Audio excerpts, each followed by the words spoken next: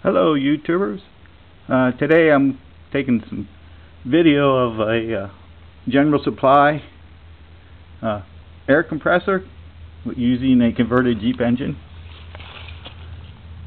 I was just curious if anyone out there thinks it can be converted back to a regular engine instead of being used for an air compressor. Found this here in this old garage. It belonged to my Aunt and Uncle on an old farm, and they have no use for it anymore.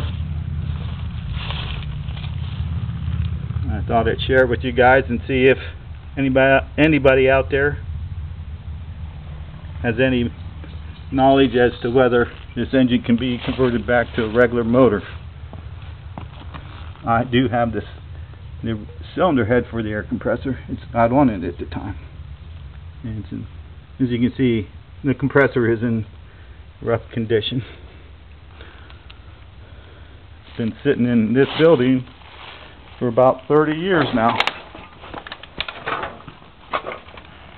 It's got the oil filter still there, starter.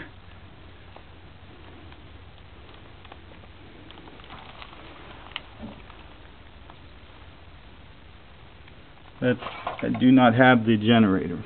So if anybody knows if these can be converted back to a regular engine, please let me know in the comments below. Thank you.